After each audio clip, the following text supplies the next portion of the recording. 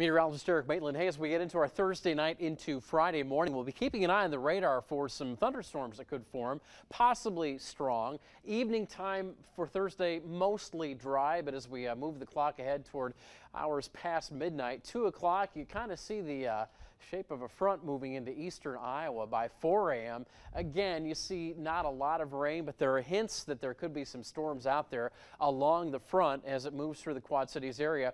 Here at 7 a.m., those storms get a little bit more visible, but for most of us, we'll start our Friday dry and keep it that way going into the evening.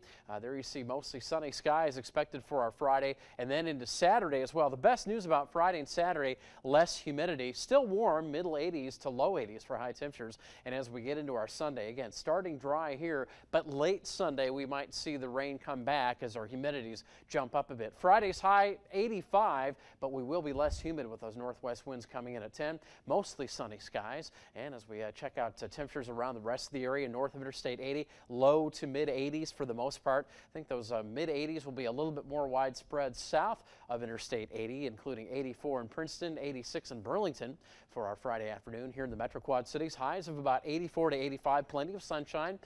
Not as much humidity. Looking at the 7-day forecast, 83 for Saturday, another day with low humidity. That starts to ramp up on Sunday, bringing back the rain chances, middle 80s, and into next week, middle and upper 80s for high temperatures. Best rain chances Monday and Tuesday, but after a dry Wednesday, rain chances return on Thursday.